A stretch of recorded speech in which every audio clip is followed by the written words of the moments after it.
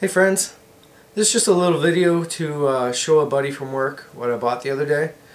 He doesn't have a layout or anything, but I think he has a train set that he sets up every once in a while.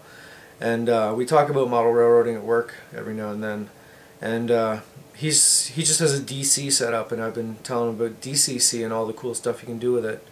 And I recently bought the Digitrax PR4, and I have the JRMI program running on the computer.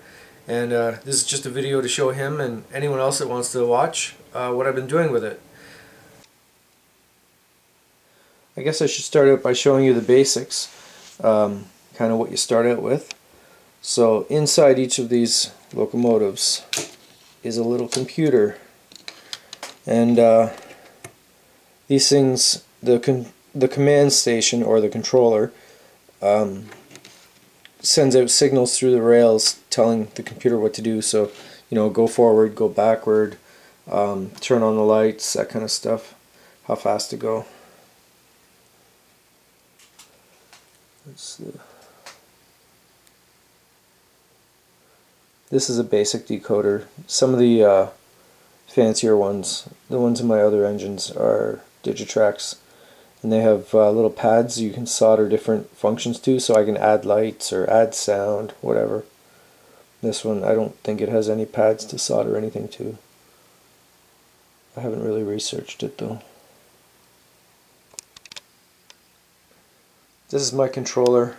Ignore the mess of wires. It's certainly not a permanent situation there, but I'm going to clean that up eventually. So to start an engine, turn the track power on, and then you hit loco, and for that little blue one I had there, 3731, which was its road number, hit loco, and then he starts to move as you turn up the speed. And I can turn on the lights and turn them off with a button.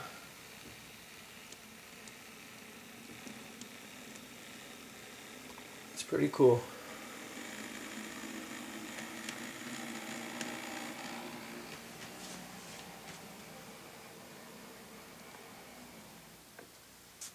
Now for this stuff you don't really need the computer. You don't need the computer to do this kind of stuff. But I will show you what you can do with the computer. Now this is the little box I bought. This one is a USB. It goes to the computer. This gray cable goes to my controller at the back here. And then the black wire here is just the power for the box. I will eventually mount this to the layout somewhere.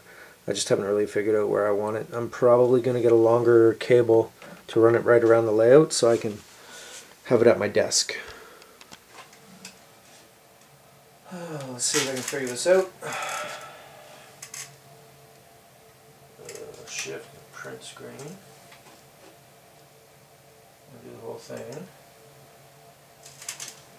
Okay, open Decoder Pro.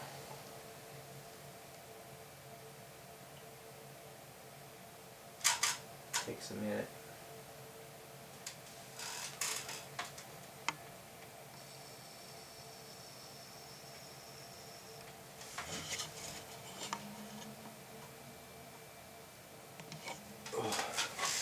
I've already got some engines in here, so I use 8038 as my standard locomotive, so it's the one that I match everyone else to. And these are the different things you can do. You can change all the lighting features and stuff so that it can have ditch lights or flashing lights. I mostly just use motor control and speed control. So those are like, it starts at speeds at that, and then that's like the middle, and then high speed is there, and then I match all the other locomotives to it. So I run the trains around and around and around and around and around, and see, I'll speed the other one up or slow it down so that it matches this guy. but it's a pretty cool program. I don't use the speed table because I think it would be more complicated to match speeds using that, but yeah, there's all my information about it.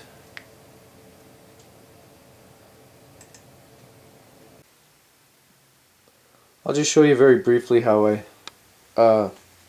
set a locomotive up. So this is my little programming track. This way I can read what's already written on the decoder, basically know what it's already programmed at.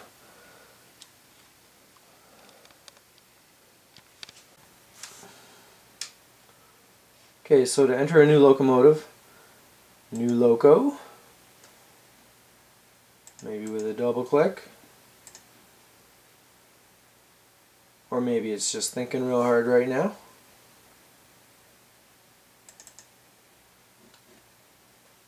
There we go. Read type from decoder.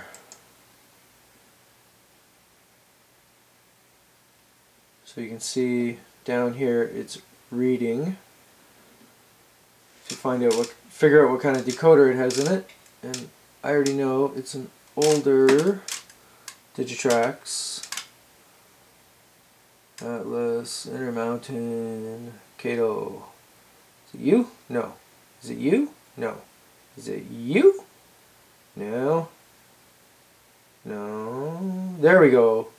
SD40-2. And then save it. Whoops. Yes, okay, okay. He is unit 3374. Save. And then I can open the programmer. That tells it what decoder to look for. So the road name was Union Pacific.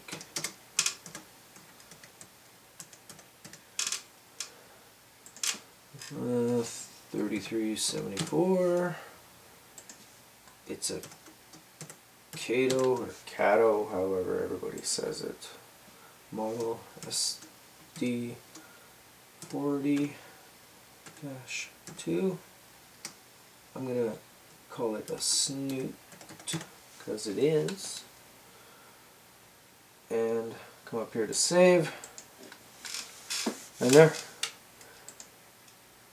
Oh wait, now I gotta do read all sheets, which will take a while on the programming track like that.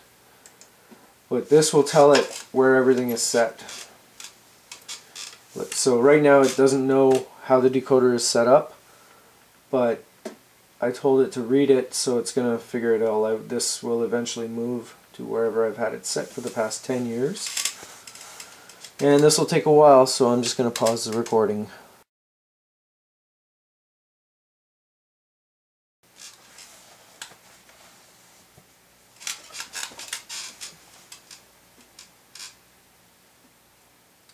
So you see it read that CV. Now it's hopefully reading that one. Yep.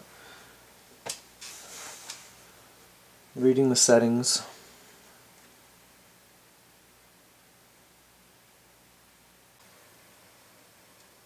So for speed matching, this is the one I use for this as the standard locomotive. I match everybody else to him. And I take this guy off the program track. Put him on the rails. And over here at the controller, 8038 is already called up. So I go MU3374 and then add. So now those two locomotives are joined together. They'll respond to the same controls. So now I just turn the throttle up a little bit. I can see he's moving too soon. I'll have to slow down when he starts moving, and obviously it's moving slower at half speed than the big guy. So I will just come over to the screen here, turn this down to like 10, and then write changes on sheet, which means it just got reprogrammed. The little computer just got reprogrammed. and I need to speed this part up, so I'm going to go to 90. Right changes on sheet. Let's see, where is he now? He's way back here still. There he is. Right changes on sheet. And he sped up a little bit. And when they come around again, I will put them back together a little closer so I can more closely see how much faster or slower he's going. 3374 is going. Okay, I made a couple little changes, but let's see where he starts now.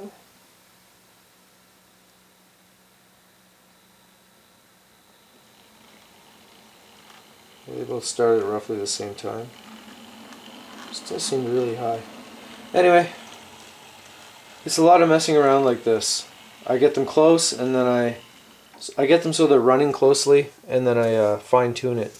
Speed them up just a little or slow them down just a little. And you don't need to see that because, like I said, there's other videos that show it way better than I can.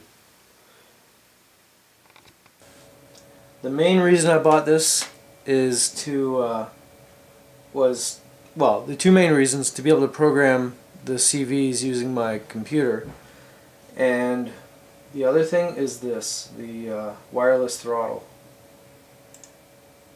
So I can control my trains with the computer, and then I think I go set. It's still in use. Yes, I want to use it. Then I can control it like that with the laptop, or I can start the wireless throttle, which I think is here. Start Y throttle server. And then I come over here to my phone. Start up engine driver. And there we go. Select 8038. Steal it, yes. And now I can control them with my phone.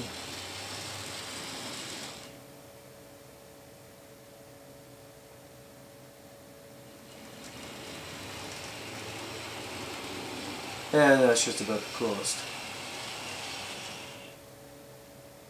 I can add throttles, add more engines, all that kind of stuff. But yeah, that's the gist of it. So there you have it.